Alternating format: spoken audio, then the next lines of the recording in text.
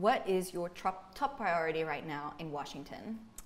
Well, I'm on two committees. One is Education and Labor, and then the other is Homeland. And my top priority, honestly, is to curb the number of illegal immigrants coming across the border, because it's going to tax our healthcare system, it's going to tax our educational system. It's a problem. Right, so you've sort of got that on both sides with the education as well as that immigration issue.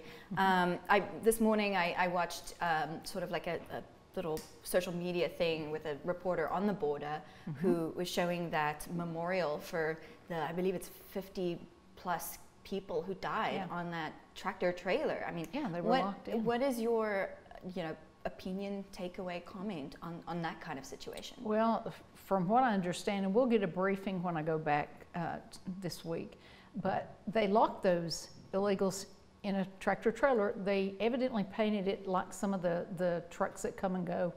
And you've got to look at who you're dealing with. You're looking to deal with those cartels, and they don't have any respect for human life. I mean, it's up to $6,000 a head. That's just for the illegals wanting to come in, and we're getting them from all over the world, not just a few countries, all over the world. And if you are Chinese immigrant illegal trying to get in, it could go to 50 to 75,000. It is unconscionable how they treat these people, what they're doing to these people, and it is not safe.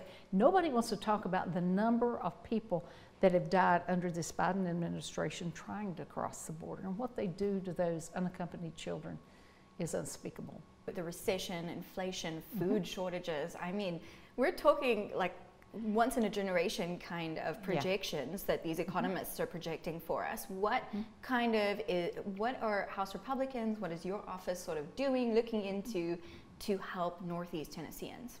Well, I mean, stop giving out free money. They act like it's play money, monopoly money. Let's just give, give, give. Nothing is free, period. And somebody's paying for it. And when we flood the market with cash, of course inflation goes up.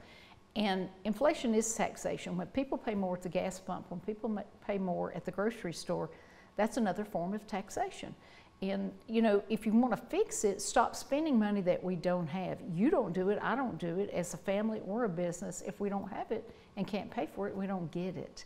And bottom line, this is just, they're enabling a whole society to stay at home and reap what they can off the government's dime. And it's, I'm working, my family still works, so, stop the spending. And why don't we just make the permitting and leasing of lands for energy? This administration's not anti-energy, they're anti-American energy. And why don't we open that back up so we can drive the gas prices down? That's gonna help, because a family will spend another almost $3,000 for gas that they didn't expect, same as last year, and then another $6,000 just to put food on the table, if you can find it, because there's food insecurities as well. Let's talk about what is going on in Congress right now following that Roe v. Wade decision, but what's really going on up there? Well, I applaud the reversal of the decision of Roe v. Wade, and it was unconstitutional in the first place, and they rectified a wrong that's been going on for 50 years. And it's back at the state level where it should be and where it should have been. Now, what's coming this week, from what I understand today, is there are going to be two bills that we will have to vote on. One is abortion up until the moment the child is born. And the other is, it's enabling women to get abortions across state lines and not impeding a healthcare provider if they want to give that. There's a lot of crazy things. You are correct, no matter what side you stand on. I stand on the side of life, and if you look in the Constitution, you will see the word life at least 2 times. And those unborn children need someone to stand up and be their voice, and that's what I'm doing. What about those kind of conversations with the doctor kind of abortions? Are those some things that might be protected or even discussed in Congress? Well, I'm sure that, at the state level, I think Tennessee has, if the life of the mother isn't endangered, of course they will allow abortion.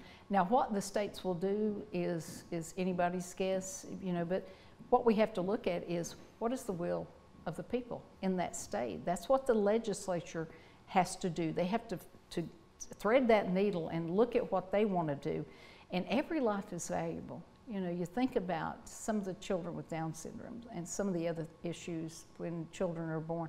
What a blessing they are later on. God loved them. You know, I'm just here to stand up at a federal level for the rights of the unborn, and state will take care of itself based on what the people want. Any thoughts on the January 6th hearings?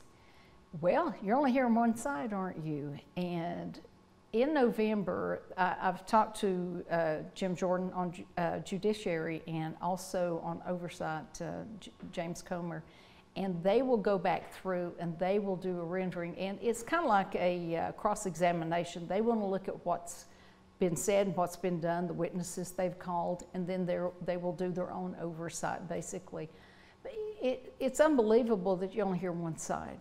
No other questions. You're just supposed to take what they say or what the witnesses say at their word, and that's all fine and well, but cross-examination would uncover a whole lot of things that the American people probably need to know. How are House Republicans working to be more bipartisan, to get that work across the aisle a little Well, it's not that the Republicans are not trying. Believe me, we are. And the first bill I passed was a bipartisan bill.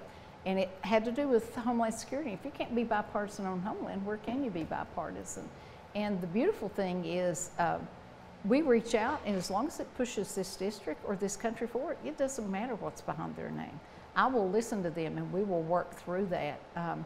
But the other side's been told, do not speak with the Republicans, and this came from Democrats' own mouths. So it's hard to carry on a good conversation when their leadership won't allow them to even have a conversation with the other side. Any broadband upgrades to Northeast Tennessee that might be in the future? Oh, rural broadband is it's absolutely a necessity. We saw that during COVID when school children in rural areas couldn't download the lessons. You know, you've got telehealth is here to stay. Let's make sure that everybody has access, but do it right. Make sure that it's rural broadband that we can all live with, and the sooner the better. So I'm in the Rural Broadband Caucus in Washington, and we are pushing it every way, shape, and form to get those companies. And I have honestly went and looked at some of the local facilities that will instill the broadband, and it's pretty remarkable what they've done so far. So we're all about pushing it. Telehealth's here to stay. We need that access for these rural areas, so I'll do whatever I can to bring it to East Tennessee.